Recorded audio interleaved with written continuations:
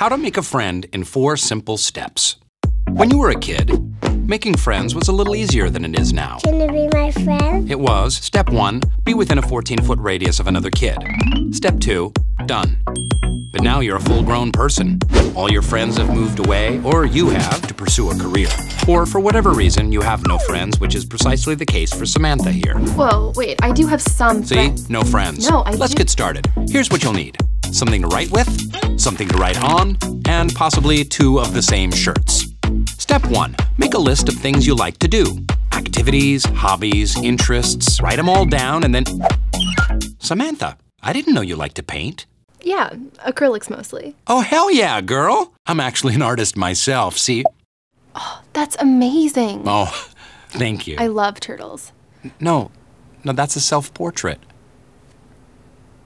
Pick out the activities that can be done in group settings. Step 2, do those things. Doing stuff you're into is a surefire way to meet people you already have things in common with, though it can be scary for some of us, especially Samantha, who gets super sweaty when she's nervous. It's pretty gross, actually. Actually, I'm doing pretty good right now. You'll be fine. Just don't think about how awkward you're going to be or the fact that everyone is staring at you because you've been standing in the doorway talking to a voice in your head.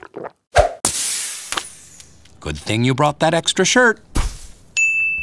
Step 3, make small talk. I know it sucks, but it's a necessary evil. You might not hit it off with everyone you talk to, but trying is the only way to find someone you do connect with. Oh my gosh, I love that. I actually have a friend who's really good at painting turtles too. It's not a turtle. I'm just Are you kidding? Yeah, it's a turtle. No, it's so good. Excellent. And now, as you're getting to know them, you're probably going to ask the usual, So what do you do? Where are you from? but I recommend something like, So what's been the best part of your week? this can spark more interesting conversation and elevate the small talk to regular size. Just remember to play it by ear. You don't want to move too fast. I like you. Let's be friends. But don't play it too cool either. We should hang out sometime. Yeah, maybe when my schedule clears up. Basically, just be yourself. You've been subconsciously collecting good friend data your whole life. So if something feels right, give it a shot. Which brings us to step 4, be a great friend. Making new friends can be intimidating, but what's on the other side is worth the effort. Just remember that friendships aren't found, they're formed. So be patient, present, and the kind of friend you want to have. So do nice things every once in a while, like giving them your last piece of gum. Unless, of course, you need it more.